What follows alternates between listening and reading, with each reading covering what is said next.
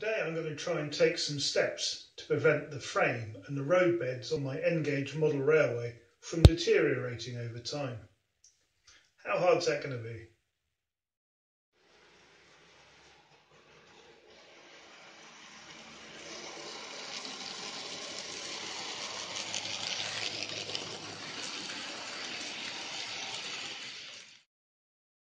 One thing I'm anxious about is this MDF taking up moisture and sagging. And I might sort of get a few years into this build and find all of my tracks gone, the whole layout's gone droopy and needs to be thrown away, which would be very sad. So I thought I'd prime the MDF to something to seal it. And I've got some product called MDF primer, which sounds pretty good. But I think I'm a bit worried it's not really designed for sealing. It's more designed for just preparing the surface to have some glossy paint put on the top. And it's also white, which is no good. But it won't really hurt here because this is the fiddle yard. This won't be seen. So I'm going to paint both sides, top and bottom. But what I don't want is to lose those crucial marks that show me particularly where the points start. So I'll try and preserve that. So on with the painting. I think while I'm doing it, I'm also going to paint a few other bits of MDF, just so they're nice and primed and ready to go before I start laying more track on them. And at some point, somehow, I need to prime all this MDF that I've laid, built here. So that'll be a bit boring, had to protect the track. It's next day, and I'll pop some paint on here, or some primer. And then I started to realise some of my mistakes. So the first was that, you'll see I've sanded this off now. I'll give it a bit of a sand. I need an unfinished edge because I need to use some wood glue to join this onto the next piece. There'll be a bit of wood glue, there'll be another piece of MDF, just a little joiner strip on the bottom. So that's the first mistake. And the second is, well, it's white. And I hate this. It makes the whole thing look like I'm trying to make a piece of furniture or something, and it's not. It's a model railway. So I've gone out to the shop and I've got a different sealer. That's called primer. This is called sealer. I think I prefer the word sealer, to be honest. I don't know if it'd be any better, but this one's clear. And I think this is a good choice because on the other side of here, I need to obviously seal this too. But I do need to keep some of my markings just here so I know where to put my point work. So I think actually this is probably the better way to go. If I painted the whole of this thing white and then didn't know where to put the track, I would feel a bit silly. So I'll get on and paint this up, or seal this up. Here we go, I'm all done. I've put my product on and I'm much happier, much happier. I think this is very much more what I need. It's completely clear. I can see all the marks I've drawn, so that's good.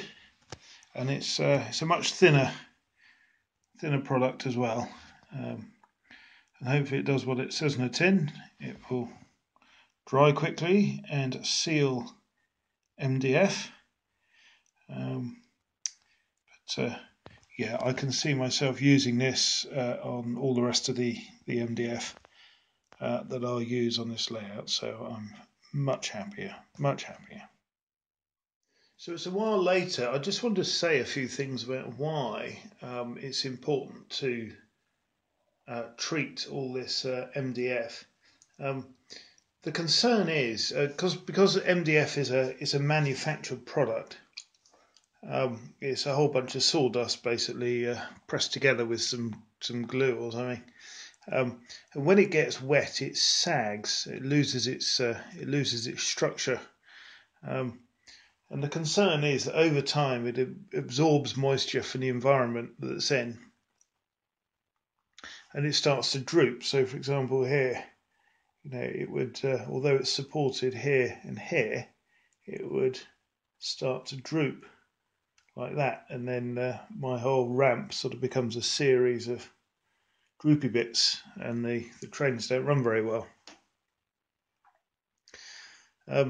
Now, the whole reason I've gone for this open frame is it addresses the droopy problem, because the plywood is on its side. It's got more strength in that direction. So I'd expect these bits of plywood not to start drooping. Whereas if the plywood was flat, just a flat board, that would droop. And in fact, the plywood's very bad at holding its shape. Plywood's a manufactured product as well, obviously, but it does warp quite a bit. You can sort of see this piece here is buckled out of shape, so that's a bit awkward, and that's just sort of what happens naturally with plywood. Whereas at the MDF, that doesn't happen so much immediately, but it does respond very badly to damp, which is why I need to seal it. Because it's only 8mm MDF that I've used, and the plywood's only 9mm ply, the reason I've gone for those is so that to make the whole thing very light, because I want to be able to pick it all up in one go. And I sort of can pick it all up in one go. If I give it a go. There you go, I can just lift the whole thing up. Now obviously as I carry on building, it's going to get heavier. But certainly it should still be okay to be lifted up by two people, one at each end. So I think I'll be all right with that. But it means I need to keep it as light as possible, which is why I've used 6mm MDF. If it was a permanent layout, I'd just use 12mm ply, and that would be fine, but it'd be a lot heavier. So what I want to do is also to add some more bracing to these pieces of MDF, and gluing them underneath along here, just to prevent the droop. It's a bit awkward because I've already done the wiring and I've got droppers coming in and all sorts. But obviously I want to get this right for the rest of the build. So I think I'm going to get on and give that a go. I'll chop up some pieces of MDF, glue them underneath the sub-roadbed to give it more strength, paint it all with that MDF sealer that I've got, and then I'll be able to move on.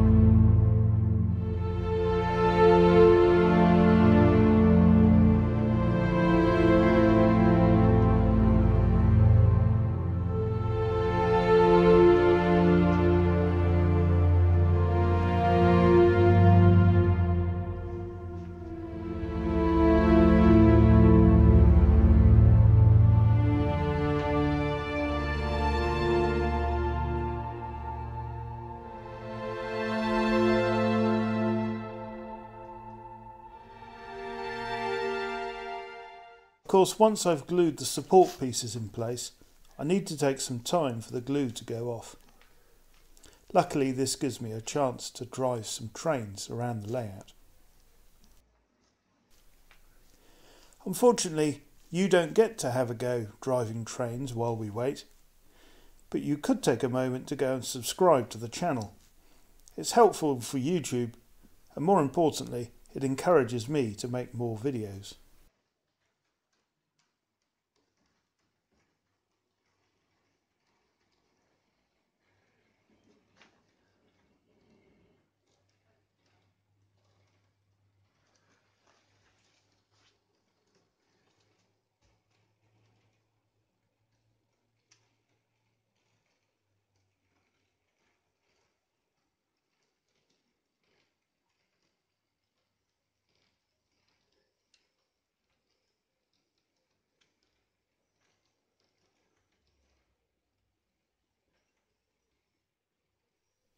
Now that the glue's gone off, it's time to get some sealer on the MDF.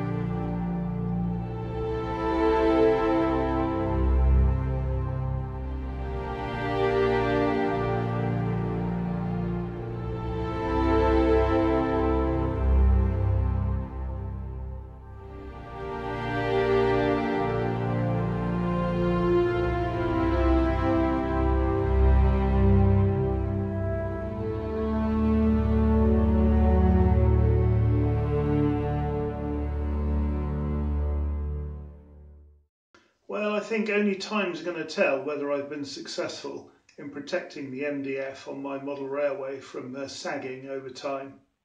But I'm pretty pleased with the progress I've made, and I'm hopeful that it'll be a lot better than it otherwise would have, especially with the bracing and protecting it from moisture.